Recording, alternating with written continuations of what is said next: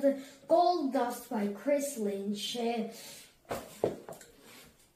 So I was in the Catholic school, and I meet Napoleon. Napoleon liked to do baseball, and Napoleon wanted to go to the Red Sox in Boston. And so I and Napoleon gets together and become friends to get to the Red Sox in Boston.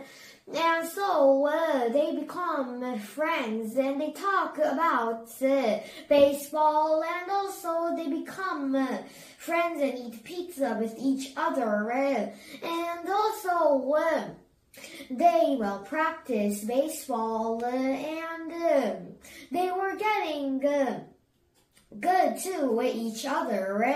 Then, well, after that, they went to Boston to do a game with the A's, and so they think about how could they win the A's, and they try to do what they thought before the game with the A's, but the A's were too strong, and Napoleon and I lost against the A's on 2-0, and so well, they lost with the A's in Boston's in the front of more than 300,000 Bostonians, and so, well, it was not good, but they did baseball happy with Napoleon and I.